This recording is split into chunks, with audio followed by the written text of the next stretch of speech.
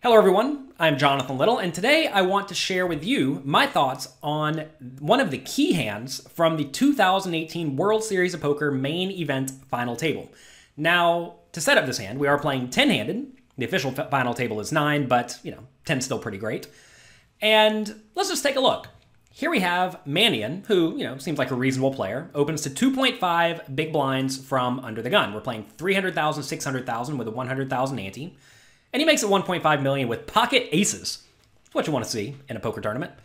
Now it folds around to Labat, who, again, seem to be reasonable. Really, all these players are reasonable. None of them are absurd. And he decides to just call with kings. Now, this may look a little bit suspect. Usually people want to be 3-betting with their best hands, but playing 10-handed, I know there's only 9 at this table, but it's 10-handed. There's Joe Cotta at the table as well. In this scenario, with 10 players at the table, facing an under-the-gun raise, you probably want to call with your whole range. Because if you 3-bet anything, your range looks super strong, and then that lets the initial raiser only get all in with very strong hands as well. So I actually like this call a lot. Notice there are also no obvious short stacks. I do understand we have Zobian and Metalidi here, both with about 25 or 26 big blinds, but that's not necessarily super short, and neither of these players is overly concerned with going out next. So now gets around to Zhu, who decides to go all in for 40 big blinds. That's not what we were expecting. So with pocket kings, do you actually want to jam for 40 big blinds? I don't think so, because whenever you make it 40 big blinds, what's going to happen is both of your opponents are going to fold unless they have very strong hands. And how does kings do against very strong hands? Well, it's still fine. I mean, you lose to aces, you beat queens. If they decide to hero call with jacks, that's great. And ace-king may decide to call as well. So it's probably going to be okay just because kings is such a good hand. But in general, I think you're going to be much better off calling or re-raising normally. That way, Mannion can then jam with pocket jacks or even call your 3-bet with pocket jacks or pocket 10s. Whenever you make it all in, though, he just has to play pretty straightforwardly. So it's going to fold back around to Mannion, who is also going to go all in because he has aces. Whenever your opponent makes it 24 million, it doesn't really matter if you call or shove. I think both plays are fine. I would typically just shove at this point given the stack sizes, but we're going to discuss that more in the future.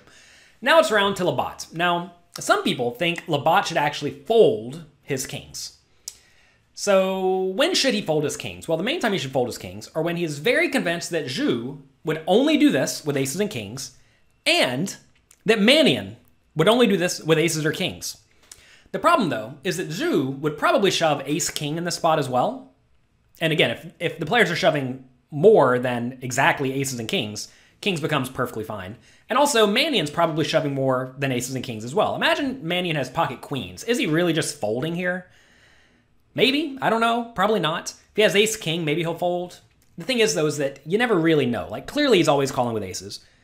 Probably always calling with kings, but probably always calling with queens and ace-king a decent chunk of the time. And for all we know, maybe Mannion decides to lose his mind and calls with 10s for some reason.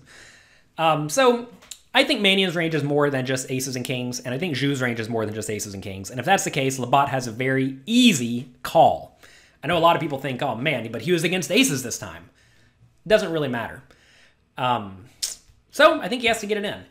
I'm actually going to be hosting an exclusive webinar on August 2nd at 9 p.m. Eastern Time, 6 p.m. Pacific, where I'm going to go through the math behind this point and show you how much Labat is either winning or losing based on his call. But it's a bit of a spoiler. The only time you can really fold here is if you are very convinced that specifically Mannion has exactly aces or kings. And I understand this is the World Series of Poker Main Event Final Table, but the payout structure for this exact tournament is very normal.